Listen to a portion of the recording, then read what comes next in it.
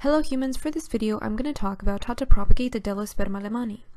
The first thing that you have to do is identify where the stems are compared to the thumb-like projections. So as you can see, what I'm picking up is what I actually cut from that small stem right there, and it actually already rooted, so it roots pretty quickly.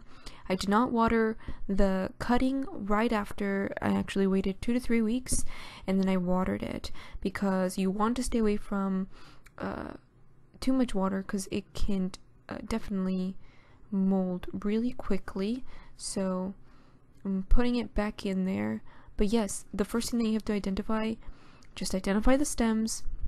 Once you see a stem, you can go ahead and cut there, but if it's the drier the stem, the better, and the faster it will root.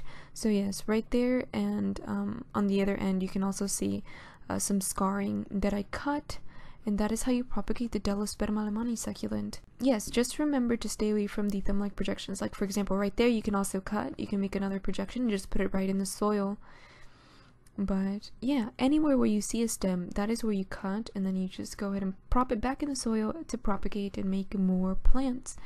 If you have any comments, questions, or concerns, just please leave it in the comments below, and I will talk to you later. Peace and happy propagating!